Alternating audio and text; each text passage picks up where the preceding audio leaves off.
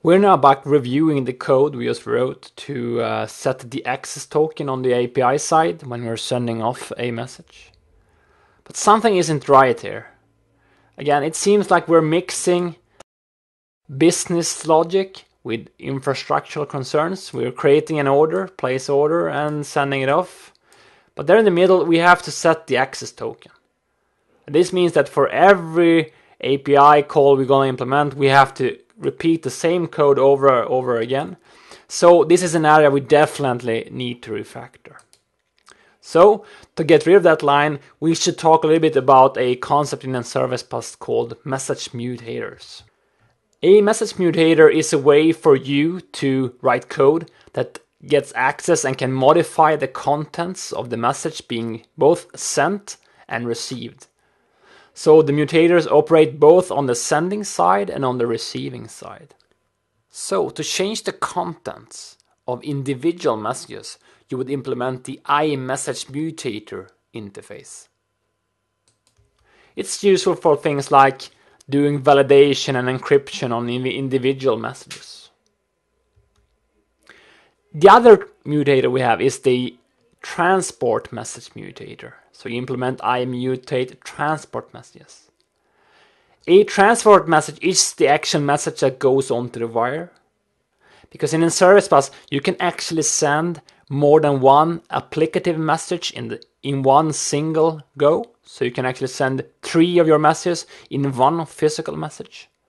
So you would use the iMutate transport messages to set the header values for an entire batch of messages. That's useful for things like compression. And as I mentioned in the beginning, they apply to both incoming and outgoing messages. So let's take a look at how we can use a message mutator to get rid of that line that sets the access token. So let's switch back to code. So I'm going to just create a new mutator. Let's create a folder. Let's call it authentication.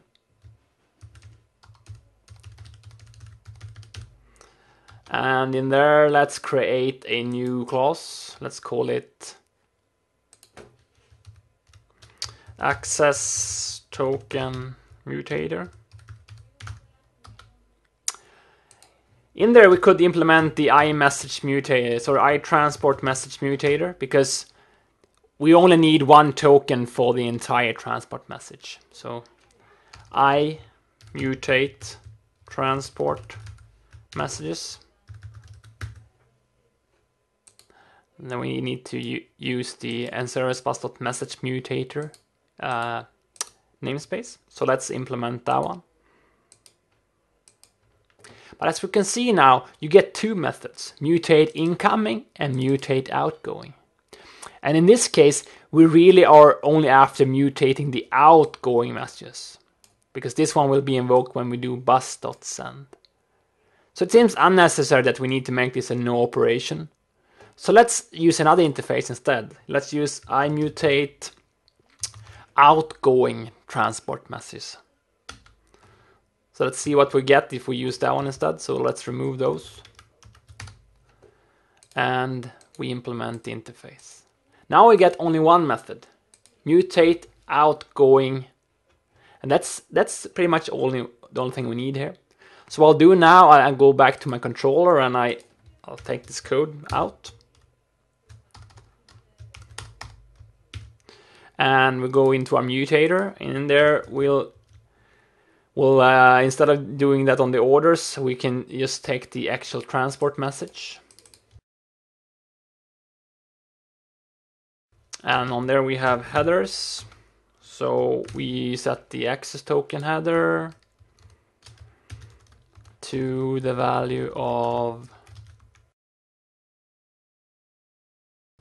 the HTTP context.current request params. Essentially the same code as last time. So we hit F5 and we'll send an order off and see what happens. As you'll see now, the token is still null because something didn't work right there. There is one thing you need to know about the message mutator, and that's that they're not automatically registered in a container. You have to do that manually. So let's go back and modify our mutator to do that. In this case, I'm just going to slap on another interface. I need initialization. Like that. That's in the NServiceBus config namespace.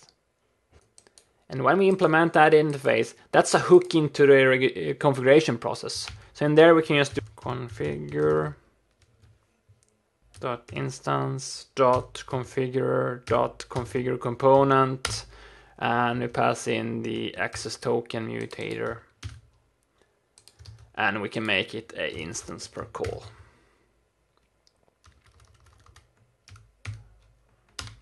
Like that.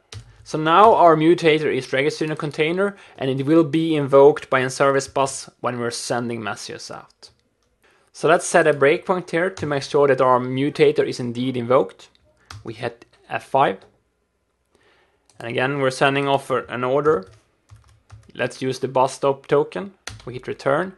Now we can see that our access token mutator was indeed invoked. So we're setting the access token header, picking it out from the HTTP context. We hit F5, and now when we're back in debug in our backend, we will see that the token is indeed set, and now the message was authenticated, and our place order handle is invoked, so everything is working as we would expect.